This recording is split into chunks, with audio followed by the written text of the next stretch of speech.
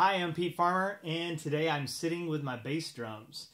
Now, the bass drum is the cornerstone to most drum kits and grooves. It just has that pulse that makes you tap your toe, or is like literally the heartbeat of your song.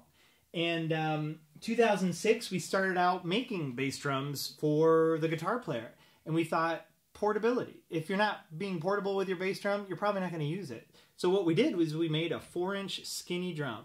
And I think we were the first ones to do it, just to really emphasize that we've been at this for a long time, and we found the best ingredients so far.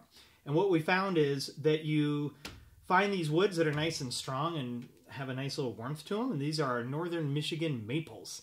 And they're plied up, so they have a nice rigidity and roundness to them. We make sure our bearing edges are completely flattened on a granite surface that is completely defining what flat and a nice good beveled edge at the top where the bearing edge meeting the head meet, and doing a nice little gentle round over on the top for a little bit more of a warmth and a glow.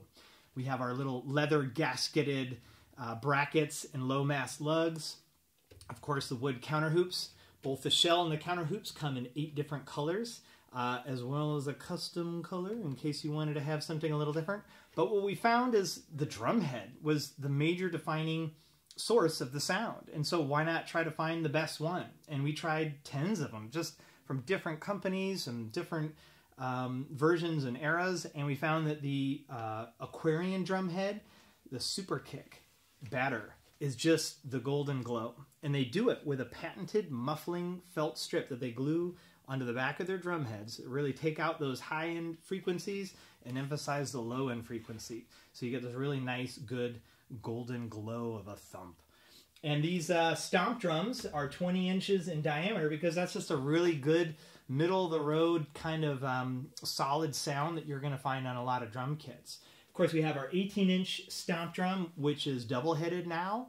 And in the front there, you'll see a regulator resonant head. And those regulator resonant heads also have a felt muffling strip glued to the inside to take out the high frequencies and emphasize the low. They come in 3 different colors, and they're matte textured. We have the black, vintage, and a white. And these double-headed drums also come in these different depths. And so these, in this case, is our breakaway drum kits that allow you to internally store different things you're carrying along with your musical gig, or your tom drums if you're a drum kit player. This one's an 8-inch, this is a 12-inch, and this is a 16-inch deep shell. And they're all 20 inches, and again come in those 8 different color combinations of the counter hoop or the shells, or the 3 different color combinations of the front-facing, audience-facing resonant drum head.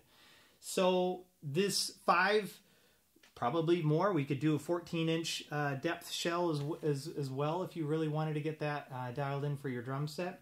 Are really going to add that kind of emphasis, that heartbeat, that toe-tapping sound to any of your music. Well, let's go ahead and take a listen to all of them.